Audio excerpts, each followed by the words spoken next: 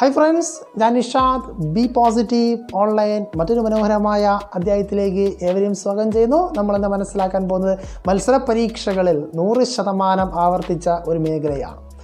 100% ആവർത്തിച്ചെന്ന് പറഞ്ഞാൽ മത്സര പരീക്ഷകളിൽ ഞാൻ പറയാൻ പോകുന്ന എല്ലാ ചോദ്യങ്ങളും മത്സര പരീക്ഷകളിൽ ആവർത്തിച്ചതാണെന്ന് കൂടി മനസ്സിലാക്കുക. നമ്മളിന്ന് പഠിക്കാൻ പോകുന്ന അശോകൻ എന്ന് പറയുന്ന വ്യക്തിയെക്കുറിച്ചാണ്. അശോകൻ എന്ന് പറയുന്ന വ്യക്തിയാകുമ്പോൾ തൈപ്പറമ്പിൽ അശോകനല്ല കേട്ടോ. അങ്ങനെ നമ്മളെ ഒരുപാട് പൊട്ടിച്ചിരിപ്പിച്ച തൈപ്പറമ്പിൽ അശോകനല്ല. ഇന്ത്യ ചരിത്രത്തിൽ തൻ്റേതായ വ്യക്തിമുദ്ര പതിപ്പിച്ച ഭരണാധികാരിയായ അശോക ചക്രവർത്തിയെക്കുറിച്ചാണ് നമ്മൾ മനസ്സിലാക്കാൻ പോകുന്നത്. അശോക ചക്രവർത്തിയുമായി ബന്ധപ്പെട്ട് മത്സര പരീക്ഷകളിൽ ഇതുവരെ ചോദിച്ച എല്ലാ ചോദ്യഭാഗങ്ങളും കോർത്തിണക്കിക്കൊണ്ടാണ് ഈ വീഡിയോ തയ്യാറാക്കിയിട്ടുള്ളത്. അപ്പോൾ എന്ത് ചെയ്യുക, ഈ വീഡിയോ തുടക്കം മുതൽ അവസാനം വരെ കാണുക, വീഡിയോ ഉപകാരപ്പെടുത്തുക. റെഡിയാണല്ലോ? നിങ്ങൾ റെഡിയാണെങ്കിൽ ഞാനും റെഡിയാണ്. അശോക ചക്രവർത്തി. അശോക ചക്രവർത്തി ഉൾപ്പെട്ടിട്ടുള്ള രാജവംശം ഏതാണ്? മനസ്സിലാക്കുക. അശോക ചക്രവർത്തി ഉൾപ്പെട്ടിട്ടുള്ള രാജവംശം ഏതാണ്? മൗര്യ രാജവംശം. മനസ്സിലാക്കുക. അശോക ചക്രവർത്തി ഉൾപ്പെട്ടിട്ടുള്ള രാജവംശം മൗര്യ രാജവംശം. മൗര്യ രാജവംശ സ്ഥാപകൻ ആര്? മൗര്യ രാജവംശ സ്ഥാപകൻ ആര്? ചന്ദ്രഗുപ്ത മൗര്യൻ. മനസ്സിലാക്കുക. മൗര്യ രാജവംശ സ്ഥാപകനാര്? ചന്ദ്രഗുപ്ത മൗര്യൻ. അശോകന്റെ പിതാവിൻ്റെ പേര് മത്സര പരീക്ഷകൾ ഇമ്പോർട്ടൻ്റ് ആണ്. അശോക ചക്രവർത്തിയുടെ പിതാവിൻ്റെ പേര് ബിന്ദുസാരൻ. മനസ്സിലാക്കുക. ബിന്ദുസാരൻ. മനസ്സിലാക്കുക. അശോക ചക്രവർത്തി ഉൾപ്പെട്ടിട്ടുള്ള രാജവംശമാണ് മൗര്യ രാജവംശം. മൗര്യ രാജവംശത്തിന്റെ സ്ഥാപകൻ ചന്ദ്രഗുപ്ത മൗര്യനാണ്. മത്സര പരീക്ഷകൾ ഇമ്പോർട്ടൻ്റ് ആണ്. അശോക ചക്രവർത്തിയുടെ പിതാവിൻ്റെ പേര് മനസ്സിലാക്കുക, ബിന്ദുസാരൻ എന്നാണ്. മാത്രമല്ല അശോക ചക്രവർത്തിയുമായി ബന്ധപ്പെട്ട് മത്സര പരീക്ഷകൾ റിപ്പീറ്റ് ചെയ്യുന്ന മറ്റൊരു ഭാഗമാണ് അദ്ദേഹം അറിയപ്പെടുന്ന രണ്ട് പേരുകൾ. ഒന്ന് ദേവനാം പ്രിയൻ. മനസ്സിലാക്കുക. ദേവനാം പ്രിയൻ, പ്രിയദർശി രാജ. എൻ്റെ കൂടെ റിപ്പീറ്റ് ചെയ്യുക. ദേവനാം പ്രിയൻ, പ്രിയദർശി രാജ എന്നീ പേരുകൾ അറിയപ്പെട്ട ഭരണാധികാരിയാണ് അശോകൻ എന്ന് മനസ്സിലാക്കുക. ദേവനാം പ്രിയൻ, പ്രിയദർശി രാജ എന്നെല്ലാം അറിയപ്പെട്ട ഭരണാധികാരി അശോകനാണെന്ന് മനസ്സിലാക്കുക. മാത്രമല്ല നമുക്കറിയാം കലിംഗ യുദ്ധം അല്ലെ, കലിംഗ അദ്ദേഹം എന്ത് ചെയ്യുന്നുണ്ട്? ആക്രമിച്ച് കീഴടക്കുന്നുണ്ട് അല്ലെ. കലിംഗ യുദ്ധത്തിന് നേതൃത്വം കൊടുത്തത് അശോക ചക്രവർത്തിയാണ്. നമുക്കറിയാം മത്സര പരീക്ഷകൾ കലിംഗയുമായി ബന്ധപ്പെട്ട് ചോദിക്കുന്നത് അത് നടന്ന വർഷമാണ്. BC 261, 261 വ്യക്തമായി മനസ്സിലാക്കുക.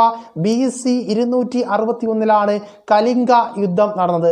മത്സര പരീക്ഷകൾ അശോകനുമായി ബന്ധപ്പെട്ട് അല്ലെങ്കിൽ അശോക ചക്രവർത്തിയുമായി ബന്ധപ്പെട്ട് പറയുമ്പോൾ സാരാനാഥിലെ അശോക സ്തംഭം സ്ഥാപിച്ച ഭരണാധികാരി. മനസ്സിലാക്കുക. സാരാനാഥിലെ അശോക സ്തംഭം സ്ഥാപിച്ച ഭരണാധികാരി അശോക ചക്രവർത്തിയാണ്. സാരാനാഥിലെ അശോക സ്തംഭം സ്ഥാപിച്ച ഭരണാധികാരി ആരാണ്? അശോക ചക്രവർത്തിയാണ്. നമുക്കറിയാം നമ്മുടെ ദേശീയ മുദ്ര, നമ്മുടെ ഇന്ത്യയുടെ ദേശീയ മുദ്ര ഏതാണ്? സിംഹമുദ്രയാണ് അല്ലെ. നമ്മുടെ ഇന്ത്യയുടെ ദേശീയ മുദ്ര ഏതാണ്? സിംഹമുദ്രയാണ് അല്ലെ. നമുക്കറിയാം നമ്മുടെ ഇന്ത്യയുടെ ദേശീയ മുദ്രയായ സിംഹമുദ്ര സ്വീകരിച്ചിട്ടുള്ളത് അല്ലെങ്കിൽ എടുത്തിട്ടുള്ളത് എവിടെ നിന്നാണ് ചോദിച്ചാൽ സാരാനാഥിലെ അശോക സ്തംഭത്തിൽ നിന്നാണ്. നമ്മുടെ ദേശീയ മുദ്രയായ സിംഹമുദ്ര സ്വീകരിച്ചിട്ടുള്ളത് അല്ലെങ്കിൽ എടുത്തിട്ടുള്ളത് എവിടെ നിന്ന് ചോദിച്ചാൽ എന്നാണ് സാരാനാഥിലെ അശോക സ്തംഭത്തിൽ നിന്നാണ് അല്ലെ. നമ്മുടെ ദേശീയ മുദ്രയായ സിംഹമുദ്ര അംഗീകരിച്ചതെന്നാണ് 1950 ജനുവരി 26. മത്സര പരീക്ഷകൾ റിപ്പീറ്റ് ആണ്. 1950 ജനുവരി 26 ഇന്ത്യ റിപ്പബ്ലിക്കായി പ്രഖ്യാപിക്കുന്നത്. അതേ വർഷം അതേ ഡേറ്റിനാണ് ഇന്ത്യയുടെ ദേശീയ മുദ്രയായി സിംഹമുദ്ര അംഗീകരിക്കുന്നത്. ആ അംഗീകരിക്കപ്പെട്ട സിംഹമുദ്ര നമ്മൾ എവിടെ നിന്നാണ് സ്വീകരിച്ചിട്ടുള്ളതെന്ന് ചോദിച്ചാൽ സാരാനാഥിലെ അശോക സ്തംഭമാണെന്ന് മനസ്സിലാക്കുക. ഈ സാരാനാഥിലെ അശോക സ്തംഭത്തിന് സ്ഥാപിച്ചത് ആരും ചോദിച്ചാൽ അത് അശോക ചക്രവർത്തിയാണെന്ന് മനസ്സിലാക്കുക. അപ്പോൾ അദ്ദേഹം അറിയപ്പെട്ട പേരുകൾ ദേവനാം പ്രിയൻ, പ്രിയദർശി രാജ. ദേവനാം പ്രിയൻ, പ്രിയദർശി രാജ എന്നീ പേരുകളിൽ അറിയപ്പെട്ട ഭരണാധികാരിയാണ് അശോക ചക്രവർത്തി എന്ന് മനസ്സിലാക്കുക. മാത്രമല്ല കലിംഗ യുദ്ധം BC 261 കലിംഗ യുദ്ധത്തിന് നേതൃത്വം കൊടുത്തത് അശോക ചക്രവർത്തിയാണ് മനസ്സിലാക്കുക. സാരാനാഥിലെ അശോക സ്തംഭം സ്ഥാപിച്ചത് ആരും ചോദിച്ചാൽ അശോക ചക്രവർത്തിയാണ്. നമ്മുടെ ദേശീയ മുദ്രയായ സിംഹമുദ്ര സ്വീകരിച്ചിട്ടുള്ളത് സാരാനാഥിലെ അശോക സ്തംഭത്തിനുമാണെന്നോട് മനസ്സിലാക്കി വെക്കുക കേട്ടോ. വളരെ എളുപ്പമാണ് കേട്ടോ. നിങ്ങൾ എന്ത് ചെയ്യുക, വളരെ കാട് കയറിയൊന്നും പഠിക്കണ്ട.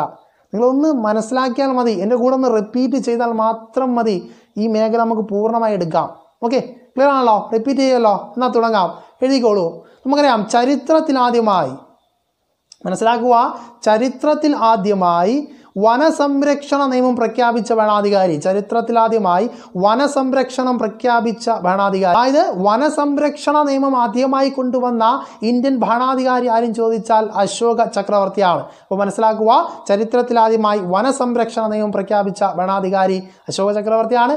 മാത്രമല്ല ആദ്യമായി വന്യജീവി സങ്കേതങ്ങൾക്ക് തുടക്കം കുറിച്ച ഭരണാധികാരി. മനസ്സിലാക്കുക, ആദ്യമായി വന്യജീവി സങ്കേതങ്ങൾക്ക് തുടക്കം കുറിച്ച ഭരണാധികാരിയും ആര് തന്നെയാണ്? അശോക ചക്രവർത്തിയാണെന്ന് മനസ്സിലാക്കി വയ്ക്കുക. അല്ലേ, അദ്ദേഹവുമായി ബന്ധപ്പെട്ട് മത്സര പരീക്ഷകളിൽ വളരെ ആവർത്തിക്കുന്ന മറ്റൊരു ഇമ്പോർട്ടൻ്റ് പോയിന്റാണ് ബുദ്ധമതവുമായി ബന്ധപ്പെട്ട്. അല്ലെ, അദ്ദേഹം ബുദ്ധമതം സ്വീകരിക്കുന്നുണ്ട്. അതായത് ശൈവമതമായിരുന്നു അദ്ദേഹം സ്വീകരിച്ചിരുന്ന മതം.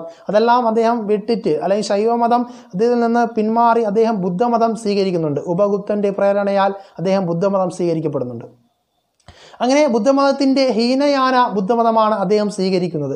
അതുകൊണ്ട് തന്നെ അദ്ദേഹം പിൽക്കാലഘട്ടത്തിൽ അറിയപ്പെട്ടു ബുദ്ധമതത്തിൻ്റെ കോൺസ്റ്റന്റൈൻ. മനസ്സിലാക്കുക, ബുദ്ധമതത്തിൻ്റെ കോൺസ്റ്റന്റൈൻ എന്നറിയപ്പെട്ട ഭരണാധികാരി.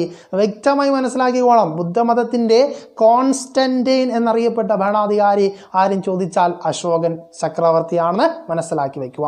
നമുക്കറിയാം, അശോക ചക്രവർത്തി അല്ലെങ്കിൽ അശോകൻ എന്ന് പറയുന്ന ഭരണാധികാരി തൻ്റെ പ്രജകളോട് അല്ലെങ്കിൽ തൻ്റെ ജനങ്ങളോട് ആശയവിനിമയം നടത്തിയിരുന്നത് ശിലാശാസനങ്ങളിലൂടെയാണ്. വ്യക്തമായി ശ്രദ്ധിച്ചോളാം, തൻ്റെ പ്രജകളോട് ആശയവിനിമയങ്ങൾ നടത്തിയിരുന്നത് ശിലാശാസനങ്ങളിലൂടെയാണെന്ന് ചരിത്രങ്ങൾ എഴുതി വെച്ചിട്ട് കാണാം. മനസ്സിലാക്കുക, ശിലാശാസനങ്ങളിലൂടെ തൻ്റെ ആശയങ്ങൾ ജനങ്ങളിലേക്ക് എത്തിച്ച ആദ്യത്തെ ഇന്ത്യൻ ഭരണാധികാരി കൂടിയാണ് അശോക ചക്രവർത്തി. മനസ്സിലാക്കുക, അതുകൊണ്ട് തന്നെ ശിലാശാസനങ്ങളിലൂടെ അദ്ദേഹം തൻ്റെ ആശയങ്ങൾ പ്രചരിപ്പിച്ചുവെങ്കിൽ ആ ശിലാശാസനങ്ങൾ ഭൂരിഭാഗവും എഴുതപ്പെട്ടിരുന്ന ഭാഷ ഏതാണെന്ന് മത്സര പരീക്ഷകൾ ചോദിക്കാറുണ്ട്.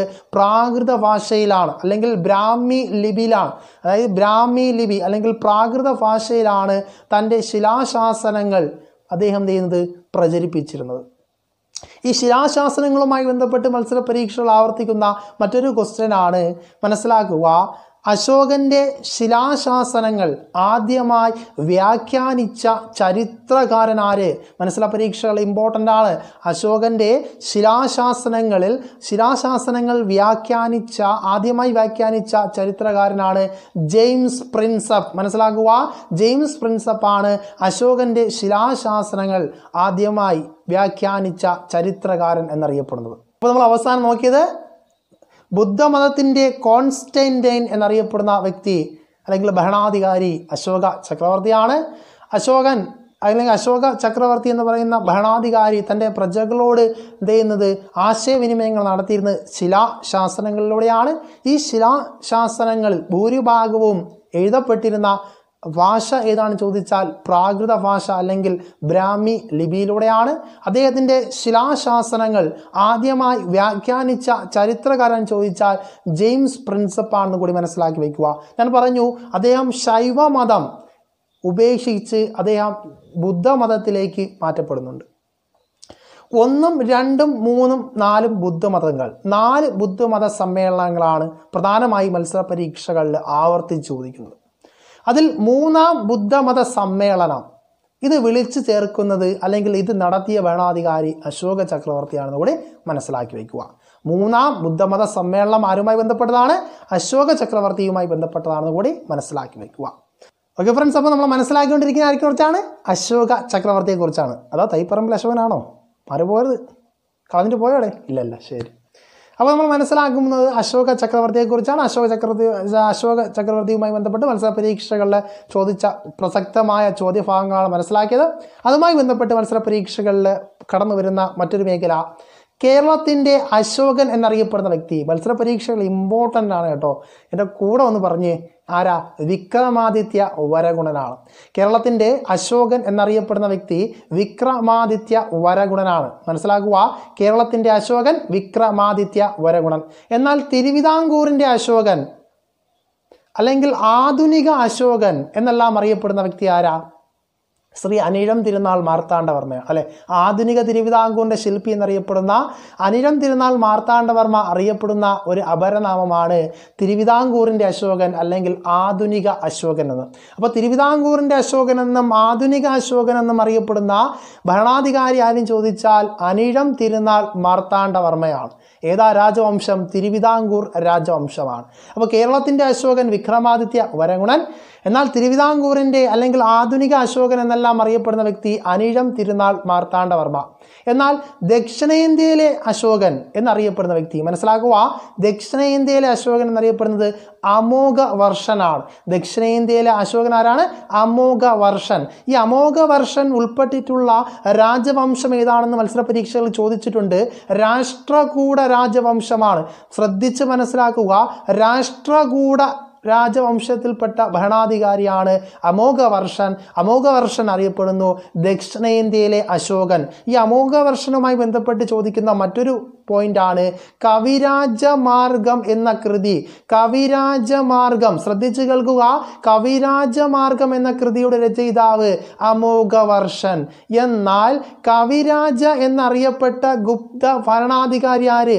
കവിരാജ എന്നറിയപ്പെട്ട ഗുപ്ത ഭരണാധികാരി ആരും ചോദിച്ചാൽ സമുദ്രഗുപ്തനാണ്. മാറിപ്പോകരുത്. കവിരാജമാർഗം എന്ന കൃതി ചോദിച്ചാൽ അത് അമോഘവർഷനും, കവിരാജ എന്നറിയപ്പെട്ട ഗുപ്ത ഭരണാധികാരി ആരും ചോദിച്ചാൽ അത് സമുദ്രഗുപ്തനാണെന്ന് മനസ്സിലാക്കി വെച്ചോളാം. അപ്പോൾ ദക്ഷിണേന്ത്യയിലെ അശോകൻ അമോഘവർഷൻ. മനസ്സിലാക്കുക. രണ്ടാം അശോകൻ എന്നറിയപ്പെടുന്നത് സെക്കൻഡ് അശോക എന്നറിയപ്പെടുന്ന വ്യക്തി കനിഷ്കൻ. മനസ്സിലാക്കുക, സെക്കൻഡ് അശോക അഥവാ രണ്ടാം അശോകൻ എന്നറിയപ്പെടുന്ന വ്യക്തി കനിഷ്കൻ. മത്സര പരീക്ഷകൾക്ക് ഇമ്പോർട്ടൻ്റ് ആയ ഭരണാധികാരിയാണ് കനിഷ്കൻ. കുശാന രാജവംശത്തിലെ ഒരു പ്രധാനപ്പെട്ട ഭരണാധികാരിയാണ് ആര്? കനിഷ്കൻ. കുശാന രാജവംശം അല്ലെ, നമുക്കറിയാം ശകവർഷം തുടങ്ങി വെക്കുന്നത് നമ്മുടെ കനിഷ്കൻ എന്ന ഭരണാധികാരിയാണ് ശകവർഷത്തിന് തുടക്കമിടുന്നത് അല്ലെ. AD 78 മത്സര പരീക്ഷകൾ റിപ്പീറ്റാണ്. AD 78 ശകവർഷം ആരംഭിച്ച വർഷം AD 78 തുടക്കം കുറിച്ച ഭരണാധികാരി കനിഷ്കൻ അറിയപ്പെടുന്നു രണ്ടാം അശോകൻ എന്ന്. മനസ്സിലാക്കുക, രണ്ടാം അശോകൻ എന്നറിയപ്പെടുന്നത് കനിഷ്കൻ. മാത്രമല്ല നമ്മൾ പറഞ്ഞു ശകവർഷ കലണ്ടർ അല്ലെ, ശകവർഷ കലണ്ടർ ഇന്ത്യ അംഗീകരിച്ചതെന്നാണ് ദേശീയ കലണ്ടറായി അംഗീകരിക്കുന്നുണ്ട്. 1957 മാർച്ച് 22-നാണ് 1957 മാർച്ച് 22-നാണ് ശകാവർഷത്തെ ദേശീയ കലണ്ടറായി അംഗീകരിക്കപ്പെടുന്നത്. നമ്മൾ നേരത്തെ പഠിച്ചല്ലോ, മൂന്നാം ബുദ്ധമത സമ്മേളനം വിളിച്ചു ചേർത്തത് അല്ലെങ്കിൽ നടത്തിയത് നമ്മുടെ അശോക ചക്രവർത്തിയാണെങ്കിൽ ആ സീരീസിൽ ഉൾപ്പെട്ടിട്ടുള്ള 4ാം ബുദ്ധമത സമ്മേളനത്തിൽ വിളിച്ചു ചേർത്തതിൽ അല്ലെങ്കിൽ നടത്തിയതാരും ചോദിച്ചാൽ കനിഷ്കനാണെന്ന് കൂടി മനസ്സിലാക്കുക. അപ്പോൾ 4ാം ബുദ്ധമത സമ്മേളനം ആരുമായി ബന്ധപ്പെട്ടതാണ്? കനിഷ്കൻ. അപ്പോൾ നമ്മൾ അവസാനം നോക്കിയതാ കേരളത്തിൻ്റെ അശോകൻ എന്നറിയപ്പെടുന്നത് വിക്രമാദിത്യ വരഗുണനാണ്. തിരുവിതാംകൂറിൻ്റെ അശോകൻ അല്ലെങ്കിൽ ആധുനിക അശോകൻ എന്നെല്ലാം അറിയപ്പെടുന്നത് അനിഴം തിരുനാൾ മാർത്താണ്ഡവർമ്മയാണ്. ദക്ഷിണേന്ത്യയിലെ അശോകൻ എന്നറിയപ്പെടുന്ന വ്യക്തി ആരും ചോദിച്ചാൽ അമോഘ വർഷനാണ്. അദ്ദേഹത്തിൻ്റെ പ്രശസ്തമായ കൃതിയാണ് കവിരാജ മാർഗം. എന്നാൽ കവിരാജ എന്ന അറിയപ്പെട്ട ഗുപ്ത ഭരണാധികാരി ആരും ചോദിച്ചാൽ സമുദ്രഗുപ്തനാണ്. രണ്ടാം അശോകൻ എന്നറിയപ്പെട്ട വ്യക്തി ആരും ചോദിച്ചാൽ കനിഷ്കനാണ്. മനസ്സിലാക്കുക, കുശാന രാജവംശത്തിലെ പ്രധാനപ്പെട്ട ഭരണാധികാരിയാണ് കനിഷ്കൻ. ശകാവർഷം അല്ലെങ്കിൽ ശകാ കലണ്ടർ ആദ്യമായി അവതരിപ്പിച്ച വ്യക്തി ആരും ചോദിച്ചാൽ കനിഷ്കനാണ്. AD 78-ലാണ്. ഇത് ദേശീയ കലണ്ടറായി അംഗീകരിക്കപ്പെട്ട വർഷം 1957 മാർച്ച് 22-ആണ്. ഇതിൽ ആദ്യത്തെ മാസം വളരെ ഇമ്പോർട്ടൻ്റ് ആണ്, ചൈത്രം, അവസാനം ഫാൽഗുണമാണ് ശകാ കലണ്ടറിലെ ആദ്യ അവസാന മാസങ്ങൾ എന്ന് മനസ്സിലാക്കുക. 4ാം ബുദ്ധമത സമ്മേളനവുമായി ബന്ധപ്പെട്ട ഭരണാധികാരി കനിഷ്കനാണെന്ന് കൂടി മനസ്സിലാക്കുക. ഓക്കെ, മത്സര പരീക്ഷകളിൽ 100% ആവർത്തിച്ച മറ്റ് സബ്ജക്റ്റുകളുമായി ബന്ധപ്പെട്ട് ഇനിയുള്ള ക്ലാസ്സുകളിൽ കണ്ടുമുട്ടാം എന്ന ശുഭപ്രതീക്ഷയോട് കൂടി തൽക്കാലം ഒരു ക്ലാസ് ഞാൻ വൈൻഡപ്പ് ചെയ്യുന്നു. ഈ ഒരു ക്ലാസ്സുകൾ നിങ്ങൾക്ക് കിട്ടുന്നതിന് വേണ്ടി സബ്സ്ക്രൈബ് ചെയ്യാൻ മറക്കരുത്, കമൻറ്റ് ചെയ്യാനും ഷെയർ ചെയ്യാനും മറക്കരുതെന്ന് ഒരിക്കൽ കൂടി ആവർത്തിച്ചുകൊണ്ട് ബി പോസിറ്റീവ് ഓൺലൈൻ.